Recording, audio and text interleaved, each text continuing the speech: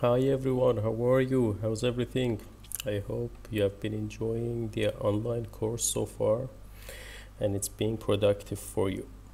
We are trying our best to make it a pleasant experience for you. Today, I'm going to start explaining the Laplace transform for you. I know I had talked a lot about it before, then I told you that it's going to be one of the main parts of the course, but from today we're going to start it and we're going to go over it in the next couple of weeks. But let's get into it. What is a Laplace transform? Look at in your slides, look at this definition here. It says Laplace transform analysis is an algebraic technique for computing responses of circuit to differential equations with or without initial conditions for a very large class of practical input signals, voltage and current source excitations. But if you want to listen to me, forget about this. Let me tell you simply what is a Laplace transform. Look, Laplace transform is a simple operation. You take a signal from time domain, f of t, to a new domain. We call it S domain or Laplace domain. We show it with capital F of S. And we show it this way. The Laplacian of f of t equals the capital F of S. Then the Laplacian of the time domain function f of t will be the S domain function f of S. And of course, we can go from time to Laplace domain or from Laplace domain to time domain. So from t domain to S domain or from S domain to D domain. If you want to go back from S domain to T domain, we simply do a Laplace inverse. Laplace inverse of capital F of S will be f of t. It means the Laplace inverse of a function in S domain will give you your function back in time domain. Maybe here you can see it better. The Laplacian of a function in time domain will give you a function in S domain. This f of t here is a time domain signal. Any signal, you can think of anything. You can, this f of t can be ut, can be rt, can be sine of t, can be cosine of t, can be e to the power of j omega t. Any signal that you can think of, you can take the Laplacian of that and take it to the S domain. But why do we want to do this? Look, we do a lot of operations in time domain. Of course, we add signals in time domain, we deduct signals from each other, we multiply signals by each other, we divide signals by each other, we integrate signals in time domain, we differentiate signals in time domain, we convolute signals in time domain. Some of these things are pretty easy. When you add two signals, easy. When you multiply two signals, no problem. If you want to divide two signals, not a big deal. But if you want to do differentiation, it can be tricky sometimes. Integration, even trickier. Convolution, it could be time consuming, tricky, and it will increase the risk of making mistakes during this operation. So there are easy operations and there are the operations that we hate. And I believe the things that we hate the most are differential equations in general. Differential equations and integral equations, because they can be time consuming, bulky calculation, and a huge risk of mistakes. Also convolution, pretty risky. Laplace transform is there to help us with those tricky operations. This is the main reason that we go to Laplace. It's like a bus. You ride on a bus, you get on the bus, then the bus takes you somewhere, and then you get off the bus. Of course, this makes your life very easy, but you should know how to get on that bus and how to get off that bus. This is very important. When you look at this first row, you imagine you have an input signal, it goes to a circuit, and an output signal comes out of that circuit. If this circuit is a linear, simple, for example, circuit with resistors, it's no big deal. You will use your techniques, nodal analysis or loop analysis or voltage divider, and you will find your output. But if it has different component, if for example, imagine it's an RLC circuit, it has 2 inductors, 3 capacitors, 5 resistors. Then you have to solve a second order differential equation to get this output signal. It might take half a day. But in this situation, you can simply take your input signal to the Laplace domain. The LT means Laplace transform of your input signal. So you take your input signal to Laplace domain. You also transform your circuit to Laplace domain. I will tell you, you can easily transform an inductor, capacitor to Laplace domain and make them, you can deal with them like resistors. And then with this simplified circuit and the simplified input, you will analyze it easily in a minute, but you will get your output also in Laplace domain. So all you need to do is to take it back to time domain. So this is like get off the bus. So here, look, you get into the bus, you transform your input signal into the Laplace domain. Here, it's inside the bus because your circuit is also transformed to Laplace, so it's easy peasy.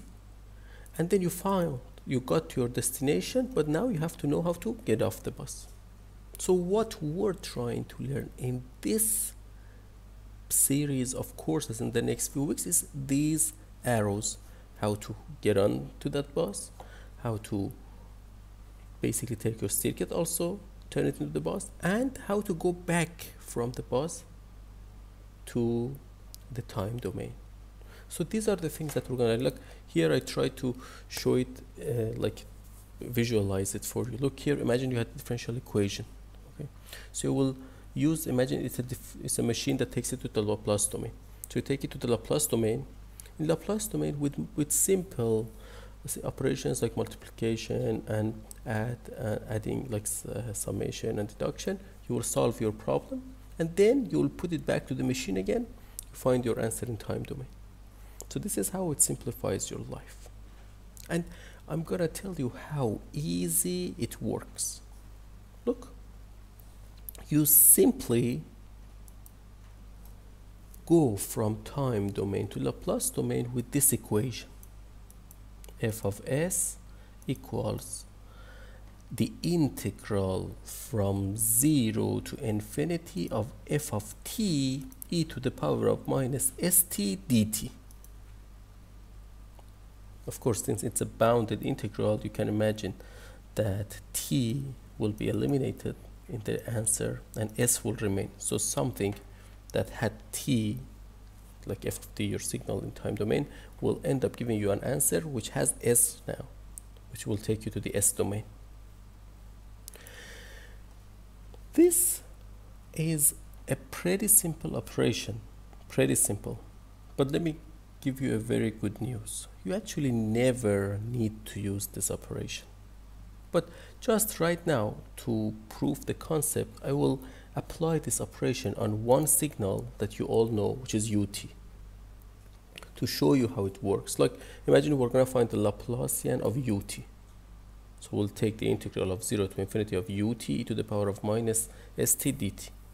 So ut, what is ut? Ut is 1 when t is greater than 0, and is 0 when t is smaller than 0. So from 0 to infinity, ut is simply 1. So you have to find the integral of 0 to infinity of e to the power of minus st dt.